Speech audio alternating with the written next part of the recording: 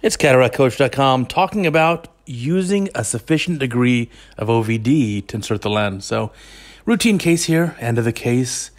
Cortex is being removed completely. That looks great. Now we have an aphakic eye and an empty capsular bag. So we'll use our cohesive viscoelastic to fully inflate the capsular bag. So there's a good fill, a solid fill of viscoelastic. We definitely want the eye with a normal pressure. You see a little bit of egress from the incision, so we know it's a complete fill.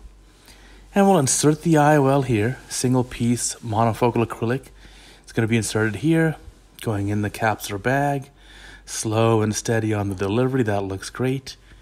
And here's where we end up with the issue. Watch carefully.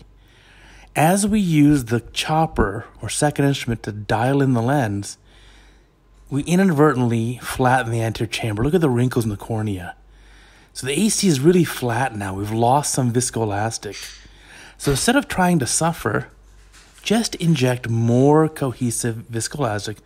There it is, on top of the IOL, pushing the IOL into the capsular bag, deepening the anterior chamber, and giving us a lot more working room.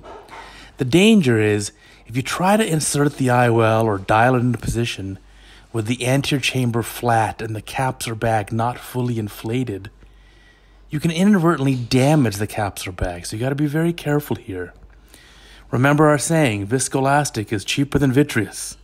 So in this case, inject a little more viscoelastic. Make sure the AC is fully inflated. Make sure the capsular bag is completely inflated before we manipulate the IOL and try to dial the haptics into the capsular bag. So a very important lesson here. This is an ounce of prevention, saving you from a pound of cure. So much easier to put the viscoelastic in and inflate the eye properly instead of trying to force things and ending up with a complication. Great lesson. Thank you for watching.